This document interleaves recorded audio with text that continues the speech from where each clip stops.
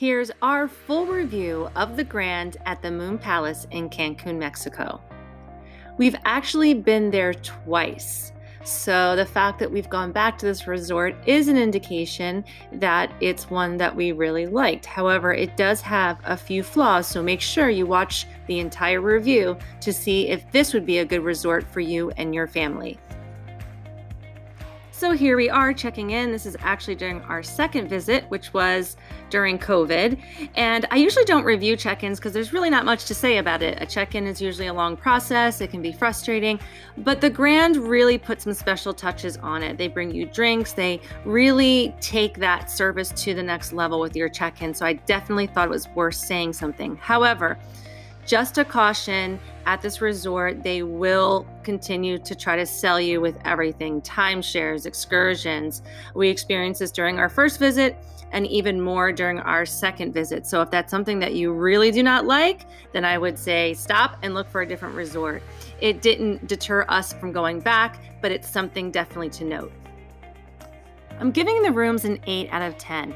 Even though they were beautiful, I loved the double sinks and the bathrooms, and they were so clean, and the service was amazing. They cleaned it every day. They stocked it with whatever you wanted. And in fact, it was stocked better than any other room I've been to with an all-inclusive resort. It had a little bar in it. It had a fridge that was constantly stocked. And it had 24-hour room service, and the food was so good, and the service was pretty good as well. The biggest issue was the safety in the room, and I'm thinking in particular for families with small children. The floors are very, very slippery. My kids were older, so thankfully it was not an issue, but I could see if you had little kids, you could constantly be stressed, seeing if they would fall down. In fact, I met a family that said they had to line the entire floor with towels so that they wouldn't fall. The other thing is it had a little step down in the room as well that led to the bathroom. So again, if you had little kids, I could see this being just a constant source of stress, or even if you were out drinking too much, or even if you didn't drink, if it was dark, you could fall. So that is the only reason why we're giving the rooms an 8 out of 10. So I'm giving the beach a 3 out of 10. So if you are a beach person, this is not the resort for you. I am usually a beach person. That's what I want in a resort, but my kids don't care so much, which is why I came back to this resort twice with them. So keep watching this review to see some of the amazing things that this resort still has to offer. But in terms of the beach, the water is just not swimmable. It is covered in seaweed, and I went there in 2019 and 2020, and the conditions were the same. They say it's just something that this area of Cancun is experiencing right now, and they can't do anything about it. You can sit on the beach, you can walk along it, but sometimes even the smell was just too much. So something to consider when you're looking at this resort. Now the pools are a 10 out of 10. So if you are a pool person and a pool family, this is the resort for you. The Grand itself has 9 pools and a huge water park. And then you have access to the 2 resorts next door, the Nizuik and the Sunrise. So I definitely recommend booking at the Grand rather than just the Moon, because you have the access to all of the resorts. If you book at just the Moon, you don't have access to the Grand, and you have to pay $100 a day. And that would be to access the water park as well. But there is a pool for everything and everybody. There's adults only pools. There are activity pools, there's wellness pools, and they have servers and you can get food there. So I definitely recommend this resort if you really love pools. So now it's time for some food and drinks, which I'm giving a 10 out of 10. And it's really one of the best all-inclusive resorts I've been to when it comes to food. And it's what this resort is really known for. And it's what got us to come back a second time. Again, stay at the Grand because you have access to not only the restaurants at the Grand, which really are the best, but also to the other resorts at the Sunrise and Nizuik. Honestly, we didn't even really get over there because we only stayed for 3 nights, and the restaurants at the Grand were so amazing. We loved the Italian, the steakhouse, the sushi was really good. And they had not only a buffet for breakfast, some really good a la carte options for breakfast as well. And just everywhere you went, there was an option to eat and drink, which, especially if you're traveling with kids, is a must. You also get that 24-hour room service, which my kids loved, and the food was really good. Two of my favorite things. One was the 24-hour cafe. They had homemade ice cream, homemade chocolates, amazing coffee. The second time we went, the service was really, really slow, but understandable with COVID. There was a lot going on, especially with the hurricanes and closures and things like that.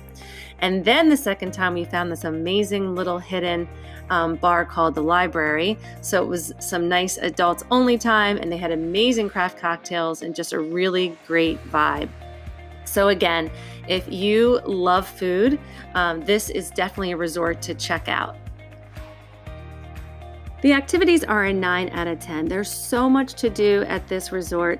It's actually made up of 3 different properties: the Sunrise, the Nazuic, and the Grand. And we stayed at the Grand and definitely recommend spending the extra money to stay there, because not only do you have access to their amazing restaurants, but all of the activities for free, like the water park and the arcade and the bowling alley. They have a great gym and they have a really fun club. And then you get free access to the other resorts and what they have to offer. And they had a really fun activities pool. They had a flow rider. They also had a club and an arcade. So it was nice to have access to everything. If you don't stay at the Grand, then you have to pay daily to access the restaurants or the water park. So it's definitely something to consider.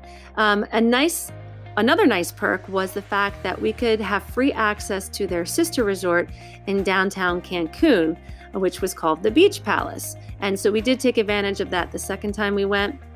We got our own private transportation, but they do offer a bus from the resort. And we went down there, and you have full access to everything there, their restaurants, their bars, and then the beach is a lot nicer. The resort is not as nice as the Grand, but it was just nice to have something different to do. And also the fact that the beach is so much nicer, it was nice to have kind of a beach day as well. The reason why I'm giving the activities at the Grand a 9 out of 10 is, again, because of the beach. You really can't do any motorized water sports because the conditions are that bad. And even though we tried to play around a little bit on the beach, it just wasn't conducive to that. Okay, so some final notes on the Grand at the Moon Palace in Cancun. If you're a beach person or a beach family, this is not the resort for you.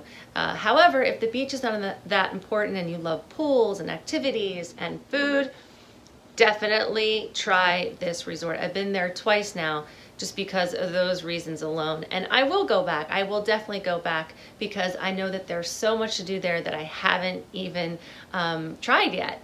And the other thing too is definitely upgrade to the Grand. I know I said that a couple times in the video, but it's worth the extra money because of all the access you get, and the restaurants there are absolutely amazing. You can get annoyed by the constant timeshare sales. So a few recommendations there is just when you get there, be upfront and a little assertive and say, hey, this is going to affect the way I review this resort. I'm not interested. They will completely back off, and then unplug those phones in your room. It totally works because that's a whole different department, the people that call your room in the morning. So it's just a great tip, and it works. It is a really, really large resort, so it's something to consider if you're traveling with people that might be in wheelchairs or something like that that can't get around that great. However, there's tons of golf carts and there's buses, and you can navigate it, but it is a very large resort. It's super close to the airport as well, which if you're traveling with kids is great because you've just been on this long flight, and it's only about 15-20 minutes to the resort from the airport. And definitely watch our video on transportation in Cancun if you need some recommendations on how to get there. If you found this video helpful, please follow us, like, and subscribe to 3 Days and Tres Noches while we take you on fun, exciting, affordable vacations and adventures that you can have in a really short amount of time.